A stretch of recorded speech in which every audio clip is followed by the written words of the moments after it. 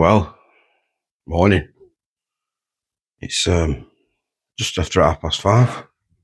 I just woke up, making a brew.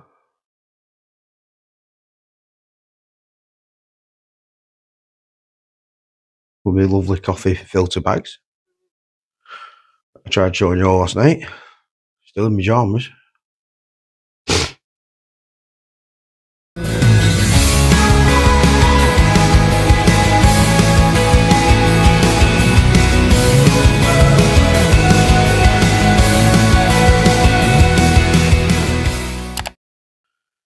So, I've got a big ride ahead today again. Managed to book a hotel 2 nights. Just because when I look at the weather, it's supposed to be raining again. Like I said, the tent is still going to be wet. It's going to be a nightmare putting it up. Just try and get it dried out or wait for drier weather. And it makes life a little bit easier as well, to be honest. And camping. So I've booked Motel Leon. We'll see what that's like. So the aim is big long ride again today. Quick look on Google says 7 hours ride, not motorway, but see if we can stick to that today. Get set off early. Get set off for about 7 o'clock hopefully. Go a brew, get stuff together, all packed away on the road. So day 4, Portland. I've got a clue it's all mileage so far, to be honest. Day 1 was Accrington, Belgium. Day 2, then in Belgium. Day 3 yesterday, Belgium through to Ilinissen. I don't know if I pronounced it right. Day 4, terminated 1. And then day 5 was a bit The Great Escape. Stalag 3. The whole purpose of the trip. That should be good. Get in there, spend a full day, have a day's rest as well. The hotel that I've booked is about 20 minutes away from Stalag 3. So it should be a nice chilled out day tomorrow. Then, who knows? I've not decided what's going to happen. We'll be halfway through then. Do we just make our way back? Or do we venture further a bit south and wing his way back in? Just have to wait and see. Who knows? We could just be making the way back across Germany, down into Czechia.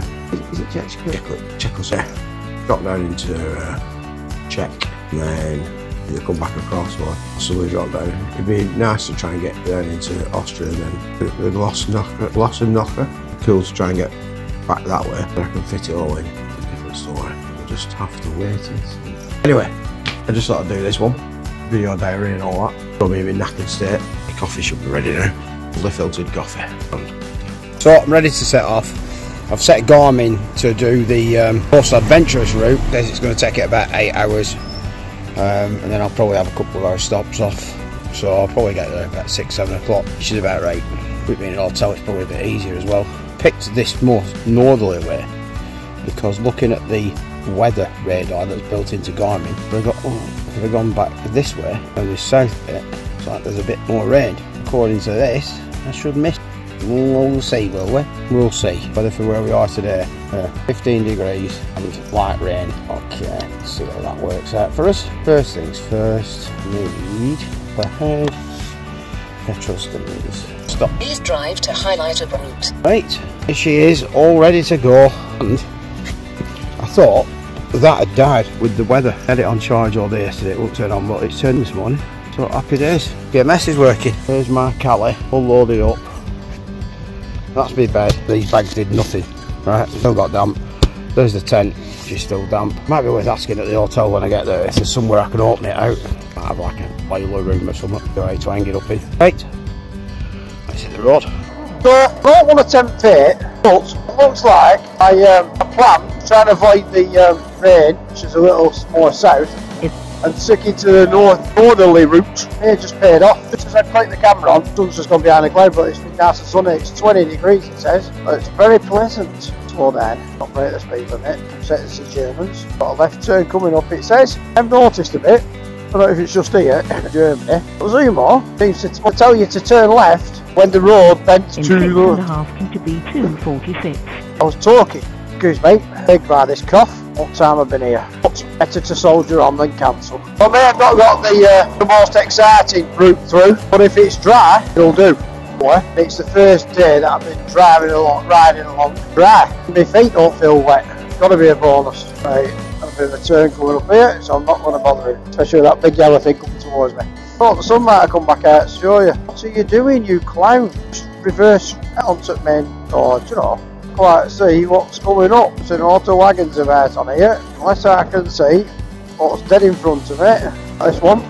Well, best laid plans and all that didn't last, well, I don't know, lasted till 20 to 1. Just stopped for a fuel, toilet and smoke break. Sat outside in the sunshine thinking, brilliant this, and then all of a sudden, boom shakalaka boom boom. What we got? Hopefully just a shower. I could have hid out under the canopy. I thought, you know what, hardcore me. It's just because I've been listening to Frank Turner, my missus' favourite, or one of her favourites. Her fans call themselves Frank Turner hardcore now. Listening to Frank and back out into rain. So profound. Last night a feeling washed over me of what do you call it, homesickness or whatever, or just really missing my missus. Yeah, impacting me while I'm laying my heart out here telling everybody what a soft horse I am because I was missing my lass. And, you know, we've been apart a few times. I've had to go away from work. You're pushing your luck now, love. You're just rude. You know, I've had to go away a few times. Turn right onto Armdenk Mile. Turn right. I don't think we're turning right there, Cop. Turning right here. Alright. 3.5 kilometres, turn left onto Straße Affondschaft.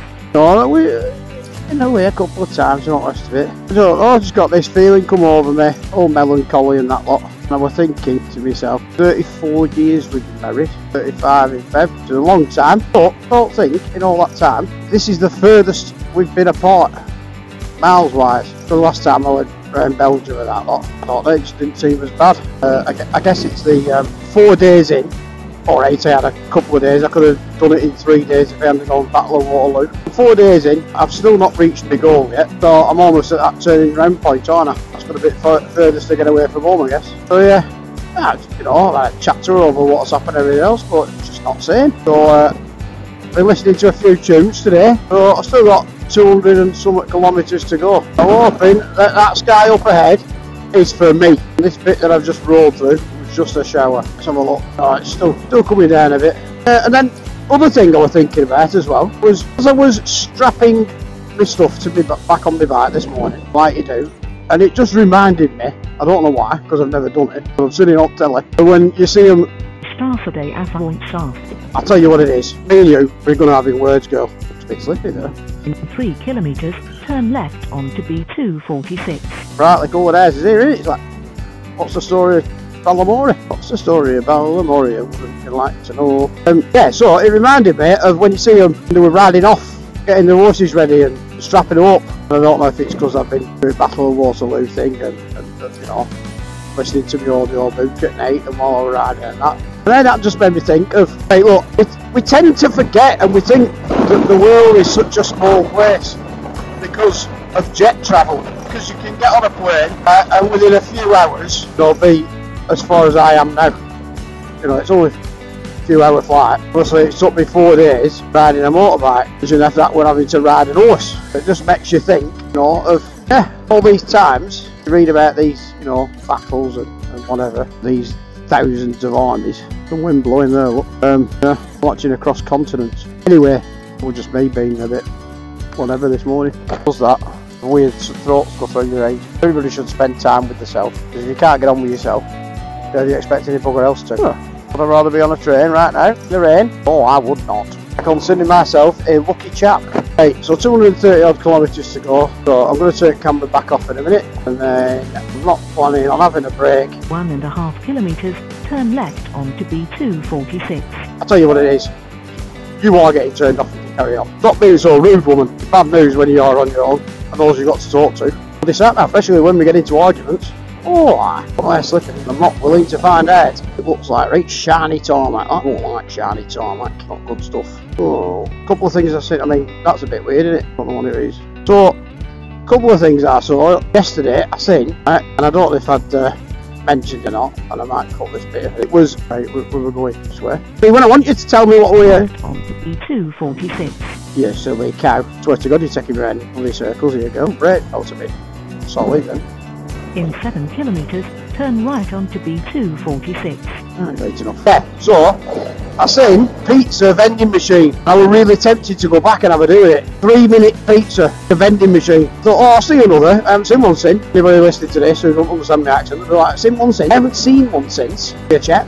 What? Here? Telly here! Once more until we breach, my friends, once more. So, yeah, listening back to this, or hearing myself talking now, it's like I'm losing it. I'm not living in the moment. And then the other one I'd seen, and again I wanted to stop, was the monument to World War I war dead. One of the things that struck me when I went to the World War I battlefields a couple of years ago, how it's all about the victors, all these big battles. Young men died. The flag they were under, young men died. We tend to glorify it and vilify, and it's like it resonates quite well with me. Still somebody's mother, somebody's brother, somebody's son who was out there fighting because somebody else had told them to. Yeah, and I haven't seen many on the travels. That one did say 1418 on it, and I haven't seen any to do with World War II. Because again, Nazis were bad people, but common soldiers really that way. Contemplate pulling over for a bit of a break, because I'd said to myself, oh, I won't have a break until I've got, I think it was on 230 odd kilometres. I'm like, alright, let's get thinking down. So this was 134, about right, and then shit a break. Well, what happened? Like some kind of rain god. The rain just wants to be with me. Well, placed them in an hotel room for 2 nights. Good chance to dry off. Don't know about these roads though. All this sap of there. Oh, it's not inside of my sodding helmet now. Inside of my visor. Well, day 4, summary, I guess. Although I've got an hour left to go. Fastly approaching, I think, the Polish border. Shouldn't be that far away from it. Have you seen this? Bloody watchtowers everywhere. I've seen a Great Escape. Telling you, look, over there in that field. Oh, aye, they're still watching us. Yeah, so it's been another long ass day. But you know what? These roads, I mean, you have to keep slowing down, right? Because you get told off because it's 70 because there's trees at the side of the road and you're going to hit a tree. That's what the sign said. And then I can't do it here, can I? On a bend. There's fucking spikes on that. You know what I'm hitting that fucking coming wrong way. Jesus. So yeah, most of these roads it's 100. Although some are straight. Obviously, I never did it, but if one wanted to, one could well exceed the speed limit. Yes. So not seen the speed cameras. Doesn't mean to say I haven't fucking gone past any, but I haven't seen any. So yeah, lovely long straights. Majority of them are nice and smooth and flat, and some awesome sweeps. Not saying you can get knee down on this like, but sports bike boys, if you can get over this far, well worth it. And this is one of these signs coming up, look, right? Tree with a car hitting it, so you've got to go 70. Because there's trees at the side of the road. Oh, trees at the side of every sodding road. So it's a 70 on it, yeah, because of that. So yeah, something like 500 odd kilometres that we've done today. Well, I've got an hour left to go yet. Just thought I'd start it now. I might just be approaching the border. Who knows? Well, when I had a look, that Guben went through was pretty much on the border. If it's out like rest of Europe, you don't even sodding know. You don't even know you've gone through it. Signs are still in German. So anyway, here's one for you, right? But it still says I'm on way to Guben, 1.4 kilometres. So Netto, those lot back in England, Netto, everybody used to rip the piss out of the 8-pence tin of beans and that, didn't they? It's a big hole in it. Netto sort of died of death. And I come over here and I seen loads of Nettos and I kept driving past. Anyway, I was lagging a little bit and I knew I only had a couple of hours left to go. So I was riding past the Netto or pulling. I'll get a couple of supplies for tonight, and then got a little coffee shop attached. Thinking, it's alright, I didn't mean to beat that. Little coffee shop, did you come out? It says Poland 72 kilometres, so that's the border there. Oh, right, I've learnt for these, just wait it out, because nobody indicates properly. Some of them do, some of them don't. Be sure. So yeah, little coffee shop, cake shop, brasserie, whatever you want to call it. Just got a coffee and a cake, put a picture up. Right, €3.71 like it. Piece of Black Forest. She was trying to tell me something in German. We're trying to get my phone out to do translate, and then she was, I'm like, it's alright, that's it. She was trying to tell me it's got alcohol in it. Guess it with a Kirsch or something. So yeah, if you're ever out these parts, right, bear in mind it's worth dipping into a Netto. If you've got a little coffee shop attached, cheap as chips, coffee and a cake, give you a little bit of a boost. Move on to the next one. Weather, so tried explaining on this morning, which I'll probably edit in, and you'll already hear me saying it, but I tried picking a route that In was 1 kilometre, turn left onto B112. although be prepared, they don't have toilets in the Netto. Anyway, yeah, so I was saying before, so rudely interrupted by that Garmin, Gladys Garmin, picked a more north route. It's come along because it looked like that were avoiding most of the wet weather. So I did manage to miss most of the rain today. Got caught in about half an hour of it, and it did sheet it down. However, it's been quite warm and dried out. Jacket's dried out, I didn't get wet up top half, although I can feel me soggy boots again. We're finishing the day in Poland. So day 1, Princeton to Belgium. Day 2, stayed in Belgium. Day 3, Belgium, across halfway Germany. Day 4, other half of Germany, finishing in Poland. On course, on track. Right, I'm going to put my tunes back on now. I'll catch you all later.